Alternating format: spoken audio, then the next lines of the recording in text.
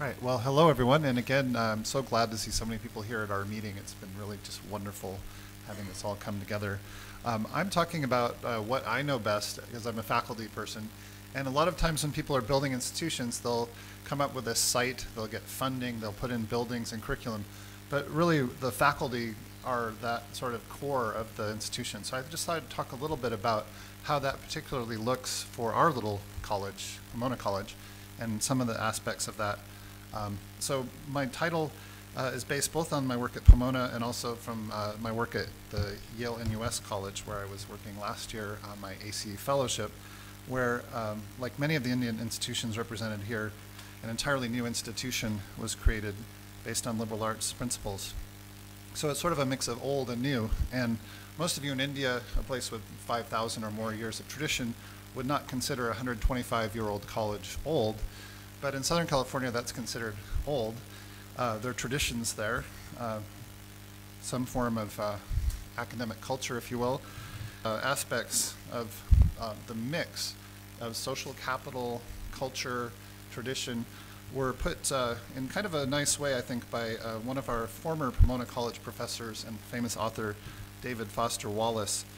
He gave a famous 2005 graduation speech, and in it he gave a story of, as he puts it, there are these two young fish swimming along, and they happen to meet an older fish swimming the other way who nods at them and says, "Morning, boys, how's the water?" And the two fish swim for a bit, and then eventually one of them looks over at the other and says, "What the heck is water?" And Wallace describes the meaning of this story as the most obvious, ubiquitous, important realities are often the ones that are hardest to see and talk about. And these are the aspects of the faculty scholar life that I really think need to be paid attention to. That invisible water that we swim in, that mix of values, of culture, of assumptions. And those in new institutions have to be consciously created. Now, what little I know about Indian cooking, I learned from my wife, who's Bengali. She tried to teach me how to make a curry. Now, you can write it down in a recipe, and I think institution building is like this as well. You can have a recipe, but as anyone who's tried to cook knows, the recipe won't do it. You have to have heat, you have to add the spices carefully in a sequence, and then only then mixing the ingredients together to create that mix of seasoning and ingredients. I think it's like that for institutions. You bring in faculty, you bring in students, they are those ingredients, they're mixed in with that sauce, what one of the CMC deans called the special sauce of the institution. Maybe we'll call it a masala here or a sambar. And that sauce is what really determines the success and ultimate value of your institution. And that sauce is made of a mix of values, of culture, and academic mission. And as all of you are creating or recreating institutions, I urge you to think about how to create that mix of culture by consciously engineering faculty development opportunities. At Pomona, we have a new faculty workshop that's been really effective in bringing in faculty, teaching them about the institution, forming a cohort. Other interesting ways of bringing faculty out of their departments, too, can be helpful. And again, just to draw a little bit on the Indian location here, I learned the term yesterday of Panchayati Raj, which is in the Constitution, the idea of the government by villages. And I think for many academic institutions, departments act something like that. They're villages, and they rule with an iron fist. In order to make the faculty scholar more effective in teaching and scholarship, they have to be pulled out of that village occasionally. And so initiatives that can bring together different institutions, such as this CMC Pomona event, other sort of consortial arrangements, Pomona and Claremont colleges have ample opportunities for faculty development, for incentive grants, for technology in the classroom, for interdisciplinary curriculum development. These things really add a lot to our sense of the life of the mind and to our entrepreneurial enterprise. The last bit I wanted to just talk about is research. And we talked some yesterday about how to balance research and teaching. This is an impossible task. And much as we saw in the dance performance, what seemed to be impossible tasks as well in terms of balance and posturing, the faculty member is always being pulled and pushed by forces for research, teaching, scholarship, students, family, other obligations, somehow all of that has to be balanced at a liberal arts college. In our case at Pomona, almost all of our faculty are research active, and we receive funding from national foundations. But we're not in it solely just to push our publications, solely just to get our citation index up. We try to seek out opportunities that can add to that social capital of the institution, and most importantly, provide opportunities for our students. So these things can also be facilitated by consortia. And in the US, the Claremont colleges are part of several consortia. One is a Keck Geology Consortium that allows geology professors to work together, amplifying their power in a sense. They're little colleges, but as a group, they can have sort of a collective mass that allows them to compete with the best departments in the country. Our little astronomy department works closely with Harvey Mudd College, and we've also partnered with nearby Carnegie observatories. And that's enabled us to send students to Chile, to go to Caltech, building instruments, to do all kinds of amazing things that we wouldn't be able to do in isolation. So I would say for all of us in little colleges, having that consortial type opportunity really adds a lot to our life and our ability to accomplish that research. So I guess that's all I have time for. I'll stop here so we'll have a little bit of time for questions for both of us, Shivi and I. So, yeah. I have a question for Bryan. I loved your reference to Indian cooking and the sauce, and and I would just like to say that they also say that the food tastes better when it's cooked with love. And so, to continue thinking about how do you get faculty moving in a place.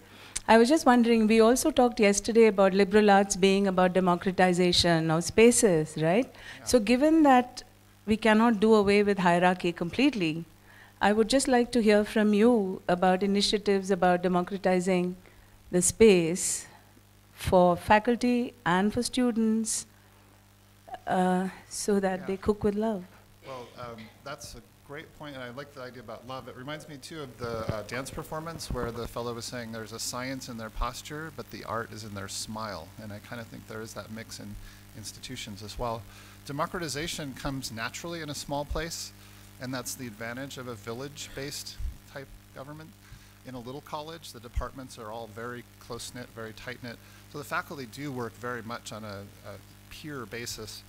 If you're talking too about the students being democratized and feeling empowered, liberal arts is perfect for that because they have full control over their academic program. They choose their major, their courses. They have more choice than some of them know what to do with. In fact, we try to channel that choice a little bit, make them more intelligent at choosing, and empower them to make those choices based on new skills, quantitative reasoning, critical thinking, advanced skills in all types of disciplines. So I think the democratization of liberal arts goes hand in hand. And when I was thinking liberal arts, I think of it in terms of being able to liberate students.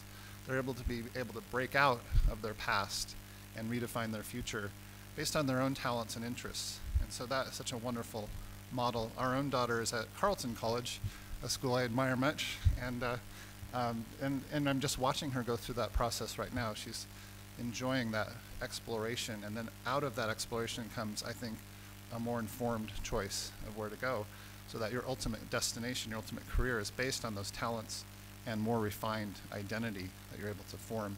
So that's all, again, part of democratization. Anyway, long answer.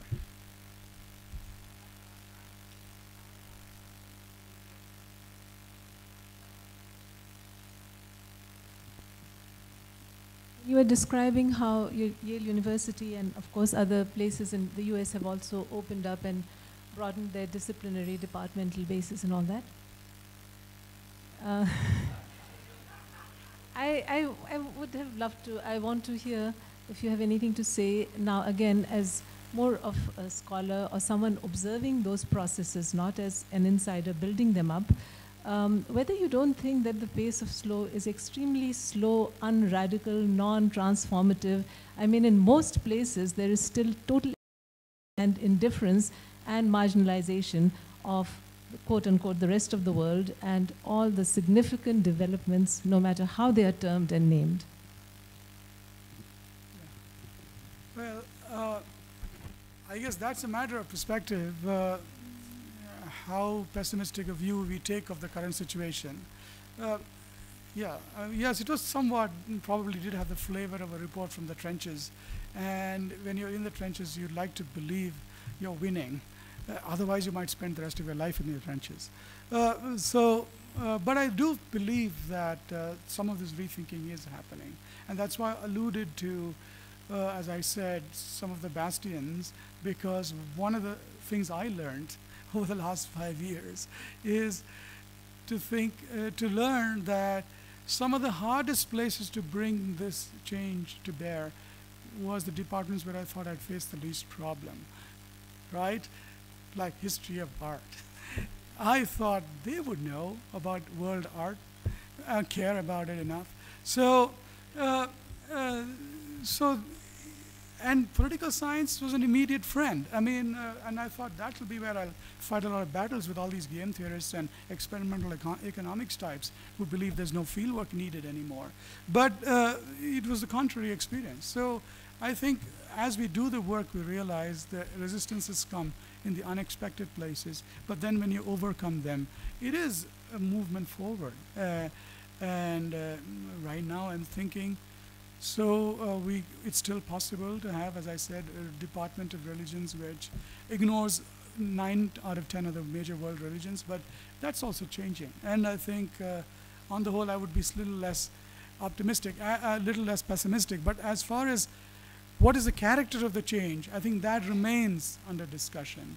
And how people view these shifts and these reorganizations of disciplines remains under discussion. And the most important thing is universities and colleges undergoing such changes must maintain those active discussions about how they're changing, what they're changing, to what end, and so forth. And as long as that discussion is open and the changes are not just brought about because somebody decided that's good for you, I think that's much better. And the process is therefore, to me, as important as the goal towards which we're working.